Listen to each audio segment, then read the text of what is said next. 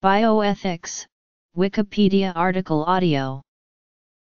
Bioethics is the study of the ethical issues emerging from advances in biology and medicine. It is also moral discernment as it relates to medical policy and practice. Bioethicists are concerned with the ethical questions that arise in the relationships among life sciences, biotechnology, medicine, politics, law, and philosophy. It includes the study of values relating to primary care and other branches of medicine. The term bioethics was coined in 1926 by Fritz Jahr in an article about a bioethical imperative regarding the use of animals and plants in scientific research. In 1970, the American biochemist Van Rensselaer Potter used the term to describe the relationship between the biosphere and a growing human population. Potter's work laid the foundation for global ethics, a discipline centered around the link between biology, ecology, medicine, and human values. Etymology. Purpose and scope. The field of bioethics has addressed a broad swathe of human inquiry, ranging from debates over the boundaries of life, surrogacy, the allocation of scarce healthcare resources to the right to refuse medical care for religious or cultural reasons. Bioethicists often disagree among themselves over the precise limits of their discipline, debating whether the field should concern itself with the ethical evaluation of all questions involving biology and medicine, or only a subset of these questions. Some bioethicists would narrow ethical evaluation only to the morality of medical treatments or technological innovations, and the timing of medical treatment of humans. Others would broaden the scope of ethical evaluation to include the morality of all actions that might help or harm organisms capable of feeling fear. The scope of bioethics can expand with biotechnology, including cloning, gene therapy, life extension, human genetic engineering, astroethics, and life in space, and manipulation of basic biology through altered DNA, XNA, and proteins. These developments will affect future evolution, and may require new principles that address life at its core, such as biotic ethics that values life itself at its basic biological processes and structures, and seeks their propagation. One of the first areas addressed by modern bioethicists was that of human experimentation. The National Commission for the Protection of Human Subjects of Biomedical and Behavioral Research was initially established in 1974 to identify the basic ethical principles that should underlie the conduct of biomedical and behavioral research involving human subjects. However, the fundamental principles announced in the Belmont Report, namely, respect for persons, beneficence, and justice, have influenced the thinking of bioethicists across a wide range of issues. Others have added non-maleficence, human dignity, and the sanctity of life to this list of cardinal values. Overall, the Belmont Report has guided research in a direction focused on protecting vulnerable subjects as well as pushing for transparency between the researcher and the subject. Research has flourished within the past 40 years, and due to the advance in technology, it is thought that human subjects have outgrown the Belmont Report and the need for revision is desired. Another important principle of bioethics is its placement of value on discussion and presentation.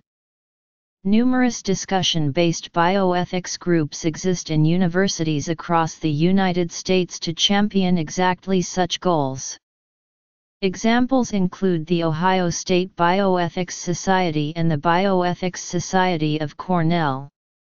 Professional-level versions of these organizations also exist. Many bioethicists, especially medical scholars, accord the highest priority to autonomy. They believe that each patient should determine which course of action they consider most in line with their beliefs. In other words, the patient should always have the freedom to choose their own treatment. Principles. Medical ethics is the study of moral values and judgments as they apply to medicine. The four main moral commitments are respect for autonomy, beneficence, non-maleficence, and justice. Using these four principles and thinking about what the physician's specific concern is for their scope of practice can help physicians make moral decisions. As a scholarly discipline, medical ethics encompasses its practical application in clinical settings as well as work on its history, philosophy, theology, and sociology. Medical ethics tends to be understood narrowly as an applied professional ethics, whereas bioethics has a more expansive application, touching upon the philosophy of science and issues of biotechnology. The two fields often overlap, and the distinction is more a matter of style than professional consensus. Medical ethics shares many principles with other branches of healthcare ethics, such as nursing ethics. A bioethicist assists the healthcare and research community in examining moral issues involved in our understanding of life and death, resolving ethical dilemmas in medicine and science. Examples of this would be the topic of equality in medicine, the intersection of cultural practices and medical care, and issues of bioterrorism. Medical ethics. Bioethicists come from a wide variety of backgrounds and have training in a diverse array of disciplines. The field contains individuals trained in philosophy such as H. Tristram Engelhardt, Jr. of Rice University, Barrick Brody of Rice University, Peter Singer of Princeton University, Daniel Callahan of the Hastings Center, and Daniel Brock of Harvard University. Medically trained clinician ethicists such as Mark Siegler of the University of Chicago and Joseph Fins of Cornell University, lawyers such as Nancy Dubler of Albert Einstein College of Medicine or Jerry Minikoff of the Federal Office of Human Research Protections, political scientists like Francis Fukuyama, religious studies scholars including James Childress, public intellectuals like Amitai Etzioni of the George Washington University, and theologians like Lisa Soul Cahill and Stanley Hauerwas. The field, once dominated by formally trained philosophers, has become increasingly interdisciplinary, with some critics even claiming that the methods of analytic philosophy have had a negative effect on the field's development. Leading journals in the field include the Journal of Medicine and Philosophy, the Hastings Center Report, the American Journal of Bioethics, the Journal of Medical Ethics, Bioethics, the Kennedy Institute of Ethics Journal and the Cambridge Quarterly of Healthcare Ethics. Bioethics has also benefited from the process philosophy developed by Alfred North Whitehead. Many religious communities have their own histories of inquiry into bioethical issues and have developed rules and guidelines on how to deal with these issues from within the viewpoint of their respective faiths.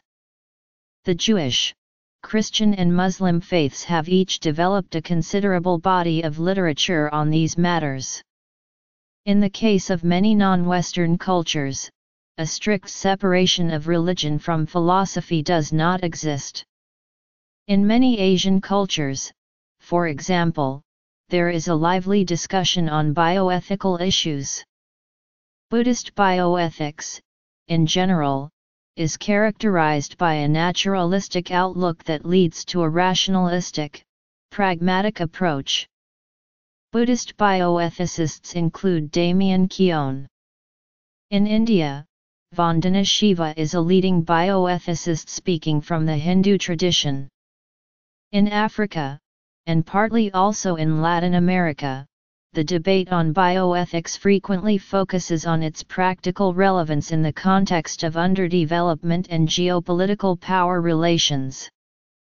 Masahiro Morioka argues that in Japan the bioethics movement was first launched by disability activists and feminists in the early 1970s, while academic bioethics began in the mid-1980s.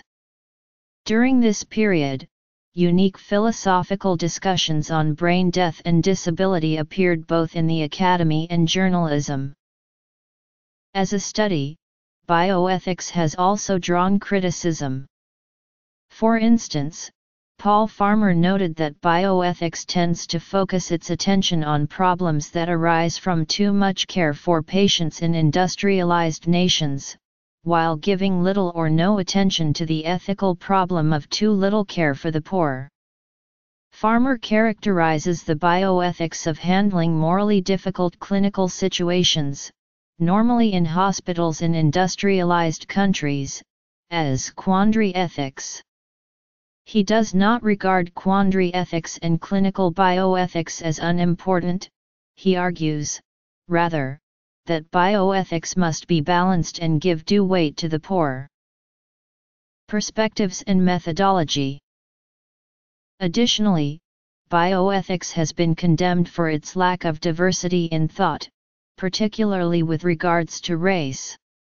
Even as the field has grown to include the areas of public opinion, policymaking, and medical decisions, little to no academic writing has been authored concerning the intersection between race, especially the cultural values imbued in that construct, and bioethical literature.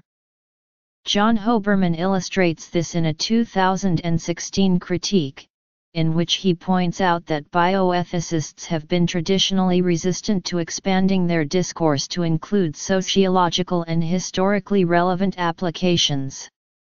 Central to this is the notion of white normativity, which establishes the dominance of white hegemonic structures in bioethical academia and tends to reinforce existing biases.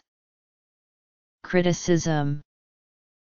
Some criticisms have been made about the experience of disability. Some people in the disabled community feel that mainstream bioethics embraces ableist premises about medical care and resources. Thinkers such as Princeton's Peter Singer, who has argued that parents have the right to choose healthy children over disabled ones, have upset people with disabilities, who feel threatened by his position. Issues. Areas of health sciences that are the subject of published, peer-reviewed bioethical analysis include: Christian bioethics describes how to best apply Christian values to ongoing advancements in science and medicine. Christian ethical thought has three categories of application: biblical ethics, natural law, and the situational approach. These three theories can be used in order to better interpret the morality of a wide variety of medical and research-based decisions. Buddhist ideology emphasizes the sanctity of life. Traditional Buddhists tend to regard issues of abortion and euthanasia as acts of killing due to the intent behind those actions. As new medical technologies raise more questions about bioethics, Buddhists turn to their ancient texts to search for enlightenment. Buddhist texts focus on specific issues such as sickness and death and give some insight about how to prepare the mind for death. Colson, Charles W. Human Dignity in the Biotech Century, A Christian Vision for Public Policy. Downers Grove, Illinois, InterVarsity Press. ISBN 0-8308-2783-8, DeMai, Timothy J., and Gary P. Stewart. Suicide, A Christian Response, Crucial Considerations for Choosing Life. Grand Rapids, Craigle. ISBN 0-8254-2355-4, Pope John Paul II. Evangelium Vitae, The Gospel of Life. New York, Random House. ISBN 0-8129-2671-4, Kilner, John et al. Bioethics and the Future of Medicine, A Christian Appraisal. Grand Rapids, Michigan, WMB Eerdmans Publishing Company. ISBN 0-8028-4081-7, Kilner, John F., Arlene B. Miller, and Edmund D. Pellegrino. Dignity and Dying, A Christian Appraisal. Grand Rapids, MI, Eerdmans Publishing Co., and Carlisle, United Kingdom, Paternoster Press. ISBN 0-8028-4232-1, Melander, Gilbert. Bioethics, A Primer for Christians. Grand Rapids, Michigan, WMB Eerdmans Publishing Company. ISBN 0-8028-4234-8, Laudovicos, Nicolaus, Proto-Presbyter. The Individualization of Death and Euthanasia, Holy Synod of the Church of Greece, Committee of Bioethics, Scientific Conference on Euthanasia, retrieved on February 27, 2009, Pope Paul VI. Humani Vitae, Human Life. Vatican City, Cardinal William Levada. Instruction Dignitas Personae on Certain Bioethical Questions, Smith, Wesley J. Consumer's Guide to a Brave New World. San Francisco, Encounter Books. ISBN 1-8935554-99-6, Smith, Wesley J. Culture of Death, The Assault on Medical Ethics in America. San Francisco, Encounter Books. ISBN 1-8935554-06-6, Smith, Wesley J. Forced Exit, The Slippery Slope from Assisted Suicide to Murder. New York, Times Books. ISBN 0-8129-2790-7, Stewart, Gary P. et.al. Basic Questions on Suicide and Euthanasia, Are They Ever Right? Biobasics Series. Grand Rapids, Craigle. ISBN 0-82543072-0, Stewart, Gary P. et.al. Basic Questions on End-of-Life Decisions, How Do We Know What's Right? Grand Rapids, Craigle. ISBN 0-82543070-4, Westfall, Euler Renato. O oitavo dia na era de silico Artificial Review. 1 ed. São Bento do Sul, União Cristã, 2004. V01. 125 p. ISBN 85-87485-18-0, Archimandrite Adam A Human in Bioethical Space and Time. 2010. Florida, R.E. Buddhism and the Four Principles and Principles of Healthcare Ethics, ed. R. Gillen and A. Lloyd, Chichester, John Wiley & Sons, 10516, Keown, Damien. Buddhism and Bioethics. London and New York, Macmillan/St. Martin's Press. General Bioethics. Jewish Bioethics. Christian Bioethics. Muslim Bioethics. Buddhist Bioethics. Hindu Bioethics. East Asian Bioethics. Notes